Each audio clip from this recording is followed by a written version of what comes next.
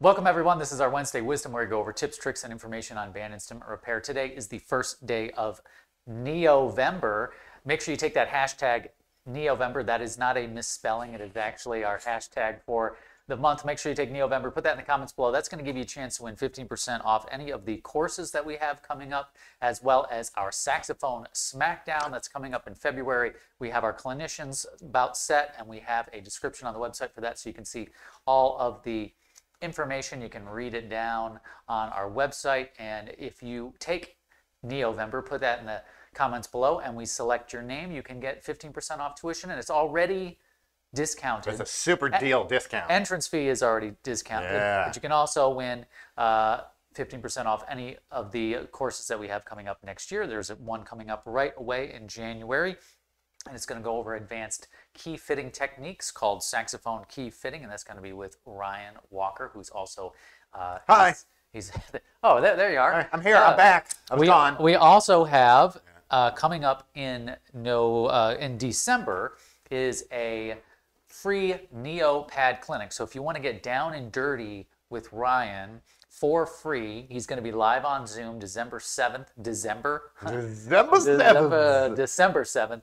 That's going to be 1 p.m. Eastern time. So if you're on the West Coast, you just have to ask your supervisor if you can take a long lunch. Take a long lunch. Hang out with me on Zoom, and as you say, get down and dirty. That's right. It's a free clinic, so we can get down and dirty. And you're doing Neopad, so it's probably not going to be that dirty. No, it's going to be pretty clean. Very clean. Yeah, very quick. Clean, hygienic. Very good way to do your padding. So, Ryan, we do have a winner for today. Okay. The winner is Timothy L. Lloyd, 496. Congratulations, Timothy Lloyd, 496. Send me an email to rich, at MusicMedic.com, and I will get you your discount code. Now, Ryan, you were in the Down Under.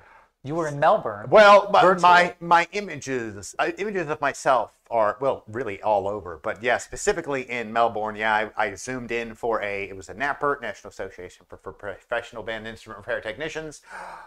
It was a regional or kind of a national conference for Australia. It was 2 days, and I zoomed in on the first day, and I talked about Neopads. I had the world's largest Neopad. I had this sax. I had a couple other demonstration things. So I'm in Neo mode. Okay. Hashtag Neovember. So that's right. Like, share, subscribe, all that good stuff. Well, welcome back. You were away for a couple weeks. I was away. I was touring. I was following the Grateful Dead around.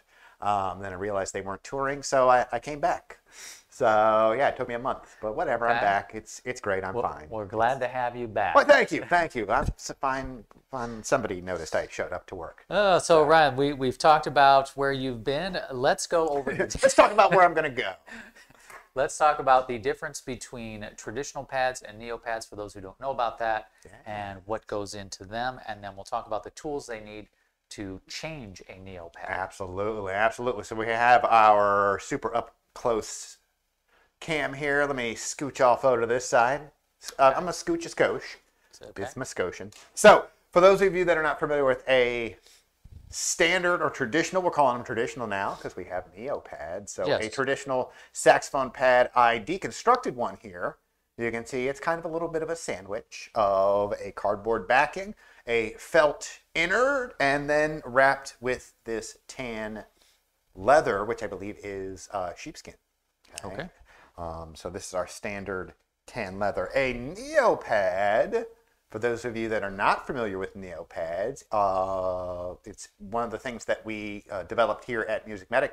2 years of research and development. It is a self-leveling pad poised to revolutionize the world of saxophone repair. Like I said, it is a self-leveling pad. The construction is similar, yet different. Rather than going with a cardboard backing, we have this, it's a firmer, more of a plastic backing, and there's that little magic right in here. That's our insert, which is part of that self-leveling mechanism. The inner is a synthetic felt. Okay, so it's not a natural felt, it is a synthetic felt. And then the leather is exactly the same, which is the great thing about Neopads is they look, aside from the sticker on the end of the reso, it looks like a traditional pad. And I've done it where I've had pro players in town come in and I will replace, let's say, their bottom 5 pads with Neopads, and the rest of the pads look exactly the same. It's this tan leather with the brown plastic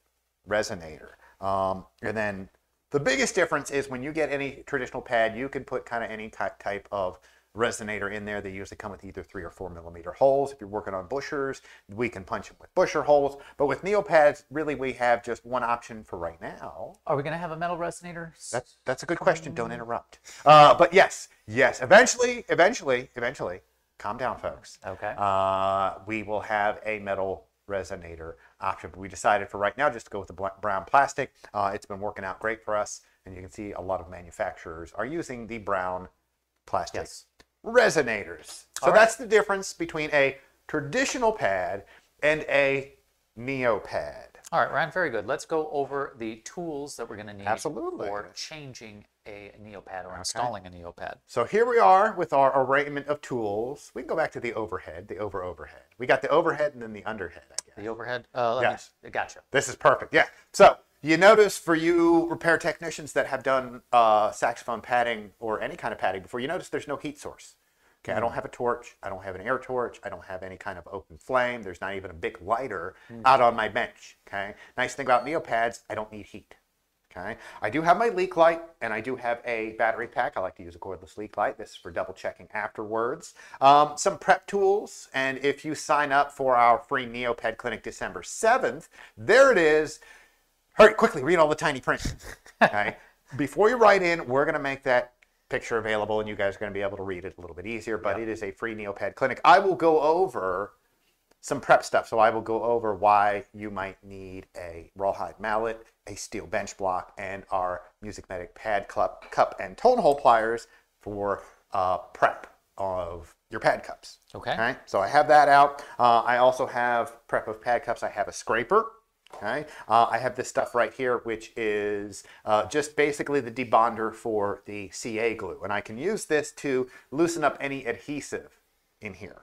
Okay, I have my actual adhesive that I will be using to install the neopads. There it is right there. This is our rubber toughened super glue, and this is what we recommend you use to install neopads. I also have some neopad items here. Let's go to our medium up close. There you go. Okay. So here we go. We have a couple things that are neopad specific. Well, I forgot to mention a spring hook and a screwdriver, really just for installation.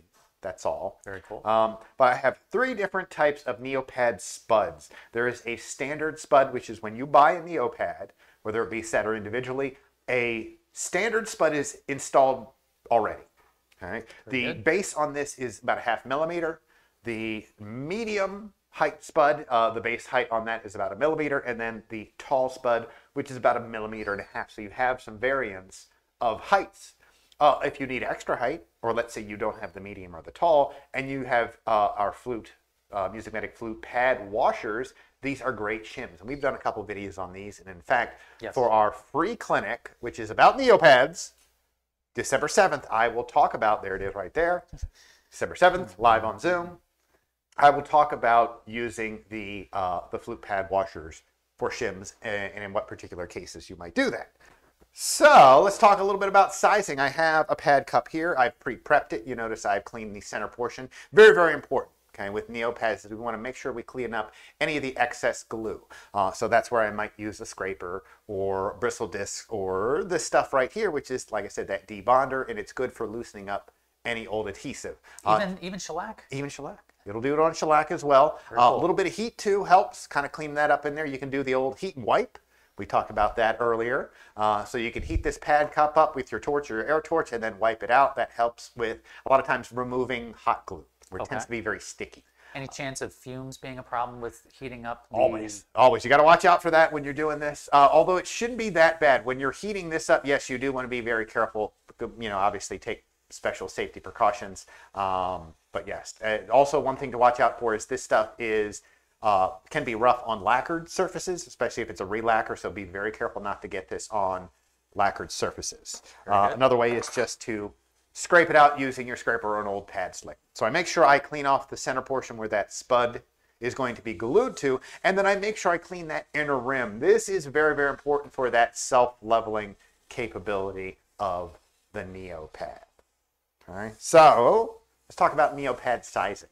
Neopad sizing is a little different than a traditional pad sizing. If I take a traditional pad sizing and I have something like this, this is what I would consider to be a good pad fit. Okay, I don't want to push this in all the way because it might get stuck. If that happens with a traditional pad, I could just pop it back out.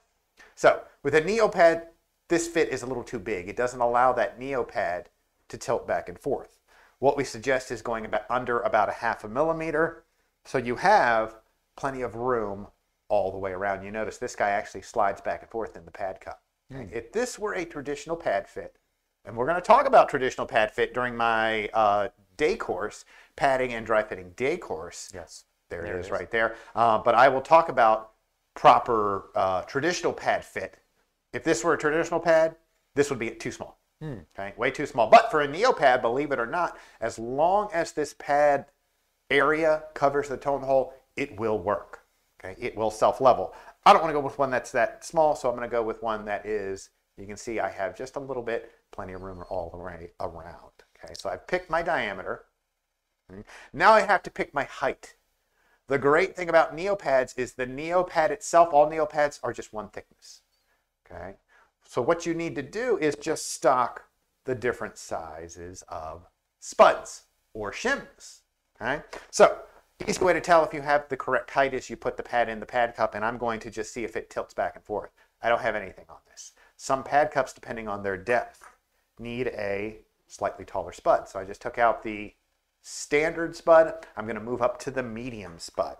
Now, one important thing when you install these, I'm going to go to my up close, world's largest Neopad. Okay, you can see there, you see this little slot right there? This is in the back of the actual pad.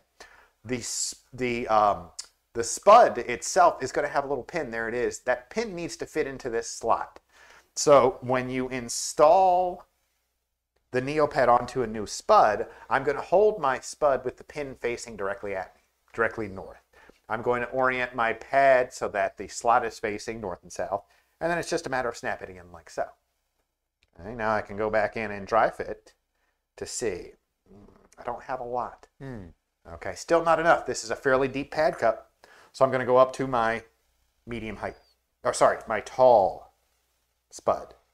Again, I'm going to take that pin, line it directly north, line that slot up. There we go. Snaps in like so, and oh yeah, there it is.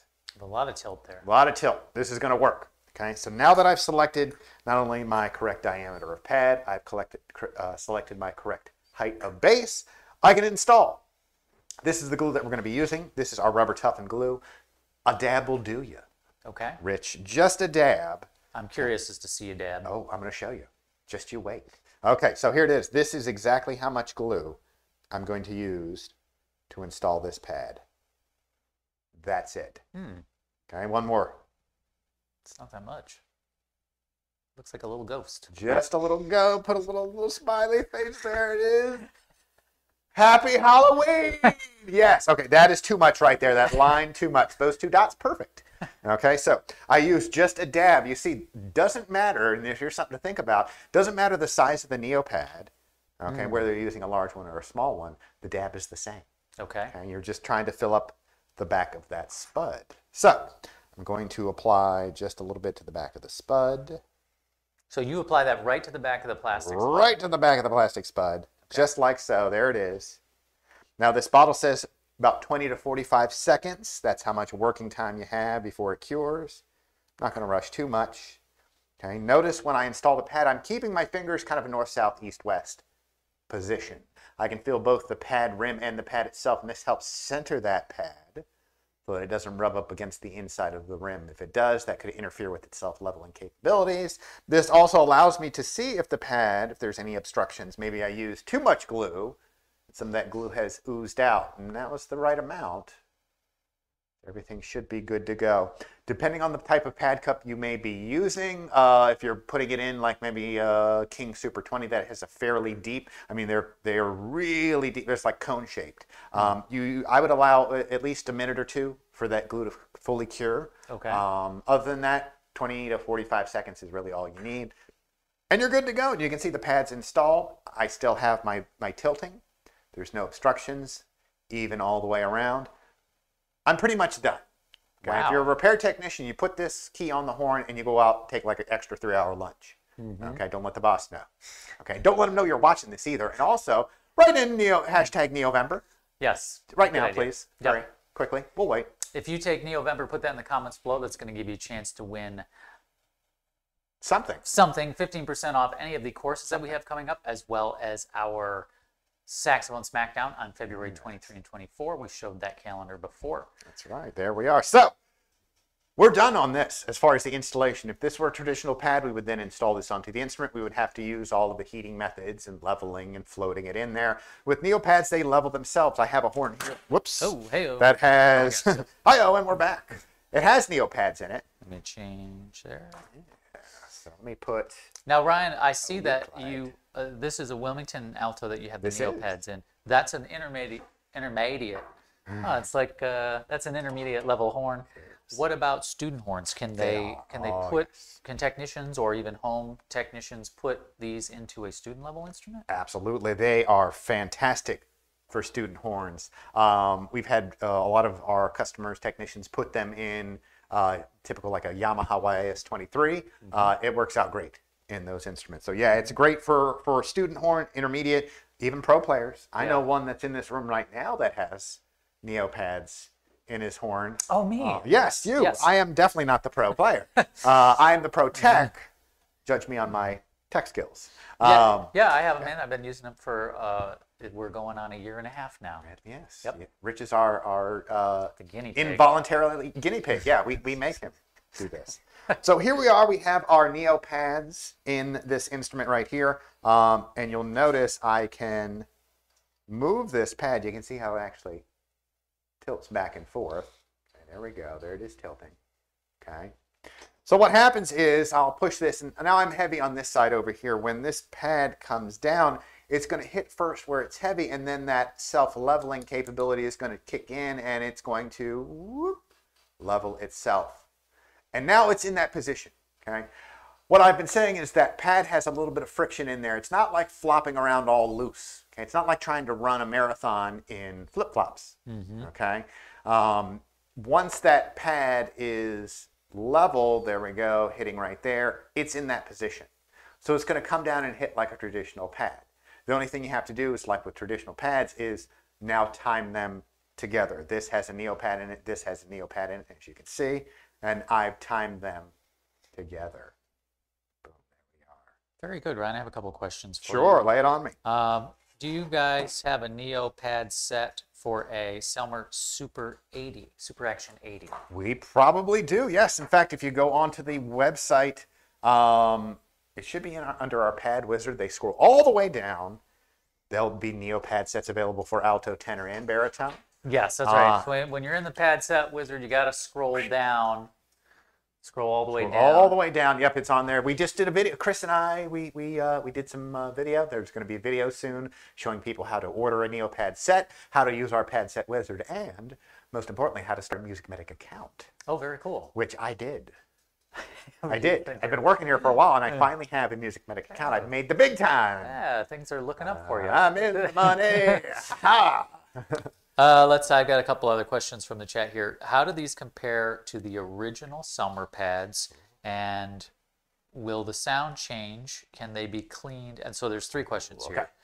How do they compare to the original Selmer pads? Okay. Yep. Will the sound change? Number 2, and can they be cleaned with a Q-tip and lemon oil? Yes, Q-tip and lemon oil. They just like traditional leather pads. You can clean them off with probably, I've heard of people using lemon pledge, whatever a standard tan pad, you can also clean these. As far as how do they compare to the traditional Selmer pads that were in one, I can guarantee these will last much, much longer.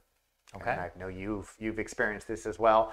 Because of that self-leveling capability, it has that center pressure, which is another huge feature of the Neopad. So it tends to disperse that tone hole pressure on the pad surface evenly. So it doesn't develop super deep seats. In certain areas, it develops a very nice, even seat, and it levels themselves. Yes. As far as the sound, there shouldn't be that big of a sound difference. The big thing is going to be your key heights. Yes. That's going to possibly change. Obviously, if you're taking all the pads out, you're probably doing material. So that's going to be probably a bigger change than the actual pad themselves. And I think, correct me if I'm wrong, and I know you internet guys will, is I think somewhere at that time, if it's the Super Action 80, they were probably using metal resonators, metal riveted resonators, and I do believe, yes, they were, that they had a tendency to rust and corrode. That is actually, yeah, that's my direct experience. Yep. Yeah. And like I said, correct me if I'm wrong. You'll notice with the Neopad, the plastic reso is not going to rust or corrode. Yes. So you got that going for you. You do. So that's something. I would say as far as sound change, there's no sound change. You do have a little bit of vibration change because of the spud is glued into the cup versus the whole pad surface. So the instrument doesn't vibrate in the same way as a traditional sax pad. So it has a little different feel under your fingers. That's not the same as sound. And then finally, in terms of response is pretty gosh darn good. Yeah. And it stays good because the pads level themselves. Yeah, you take a bump or a knock, you're out on a gig, maybe you've had one or too many, cheer wines or whatever you're drinking. Sure. Shasta's, colas or whatever it is, you're drinking your RC colas, and then, it gets bumped. That Neopad is going to level itself in that new position, especially if you look at a key like this down here. This is one that you notice no key guard. It gets bumped, especially with this that's held closed. Now you're not playing your low B and your low B flat. Neopad, it gets bumped. Guess what? It's going to acclimate itself to being in that new position, and it's going to self-level. These are great questions. Man, we've got a lot of viewer interaction here. Yeah, I got a couple more questions for you. Bring it on. Lay it on me. So that was a good one. You do have, of course, your materials are going to wear out over time if you're a pro player. So you're going to have to account for that. What I've found so far in the year and a half of playing them is that the materials will wear out before the pad actually wears out. So you're still going to have to do maintenance on your instrument. Javier is asking if we have a Neopad with a metal resonator. Very soon. We're working on it. We're working on it. Javier, bear with us. Yeah, we're working on the option of having a metal resonator because I know players and technicians like having options. They do, and that's what's cool about Neopads, because you adhere the. Oh, that just why did he just stop talking? Yeah. Because you put the spud in the cup. Eventually, once we have metal resonators, you'll be able to change out your whole pad set. Yeah. Just Yeah. And honestly, it's quick enough. You can do it in between solos, Rich. You can change all your pads out in between solos. Boom, you're in. That's right. That's right. Different sound. Very cool. I'm not saying you should, but you could. Pedro's asking, would they have a tendency to warp over time? No, this firm backing is, you can see it has some structure to it. I see more warping out of traditional pads when you're using a cardboard backing like this. Even other brands that have maybe stiffer backings to them. But yeah, I have not experienced a warp. I do tell people that we've tested this out fairly extensively. We put Neopads in our aptly named Pad Whacker. Yes. Which is our machine for testing it out. It's basically a body tube with the keys. They're sprung heavily shut. There's a mechanism that comes, opens them up, and then as that mechanism releases, those pads slam shut. So it's just doing this over and over and over again in your right hand of a saxophone. I would tell people that we hit up 1 million whacks, and I was actually corrected. It's more than 6 million whacks. 6 million whacks. We tested a set of pads. We would get in there. We would try to mimic real life circumstances like spraying them with water to mimic, humidity and, player spit and whatnot. And they lasted the entire time. In fact, the mechanism of the test saxophone that we were using failed before the actual pad themselves. That's right. The metal parts. Yeah, the metal parts of the saxophone, the brass and the steel, failed of it just going over and over and over again, 6 million whacks, not all at one time. But, over the course of months and months and months, like I said, 2 years of development and testing of this product. And we worked on everything. This amount of friction here in this self-leveling capability we worked on for quite a while. We had different types, different prototypes with different amounts of tension in that pivoting mechanism in the back of a Neopad, we decided this, for all intents and purposes, was the best feeling and the best sounding. We are very sensitive to pad noise here in the Pro Shop. Dare I say oversensitive. In fact, I use the term over potty trained quite a bit when I talk about people and their tendencies about pad noise. I don't think I'm going to. Well, no, I'm not saying you, Rich. I'm not saying you. Just because you're in the room and you're the problem of this. No, I can't. But no, we are very sensitive to pad noise, and we noticed that the Neopad sound is like a traditional pad sound. It's not like a hard clickety clackety, like your dog running on your tile floor with nails that are too long. Yes. It's not like that whatsoever. It sounds like a regular pad. Yeah. Regular saxophone. The other thing I would say, as far as real life experience in terms of the actual, some players have a tendency to maybe squeeze more firmly, or if you're playing in a live setting where you're like hitting the saxophone or kind of abusing it in a natural way.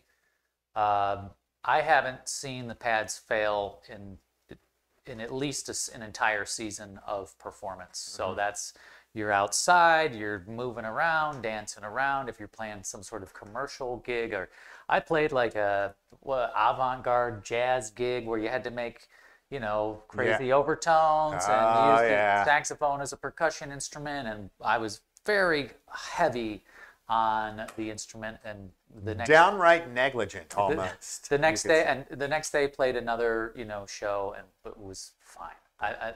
So in terms of abusing the pads the way that we saxophonists do, Neopads seem to be able to hold up just well, just as good as a traditional pad, which I'm excited about. Yeah, absolutely. Let me see. Any more? These are fantastic Fantastic questions. Everyone on here should sign up for our free Neopad course December 7th. I think so. Live, Zoom. You sign up on the website. We're going to send you that Zoom link. It's completely free. You guys are going to hear more about this. And if you're in another country and you're not in the same time zone, depending on how many people we have, it's easy for us to send the recording. Yeah, absolutely. We'll record it and we can send you that. You guys can watch it at your leisure.